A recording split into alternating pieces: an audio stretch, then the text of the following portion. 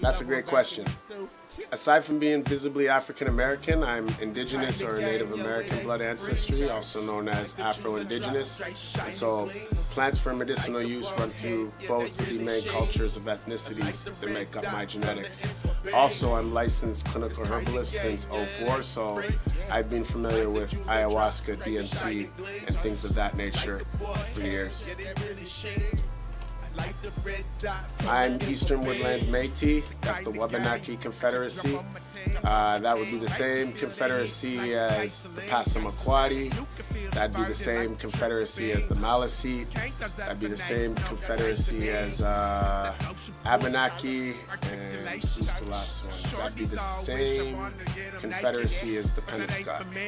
It's Wabanaki basically translates to the Easterners or people of the dawn.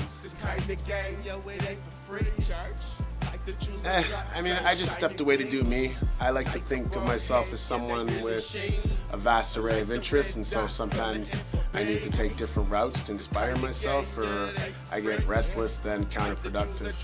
And I mean, I got to see 2 countries, one in North Africa, so it was a phenomenal recharge in my opinion. Oh. That's the Brown Bag MC.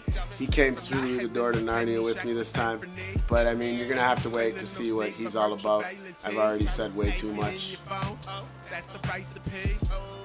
Yeah, I mean, I'm a man of action, or so I think, so I'd like to let my actions do the talking, and then you guys can decide. But I mean, in my opinion, I never left church.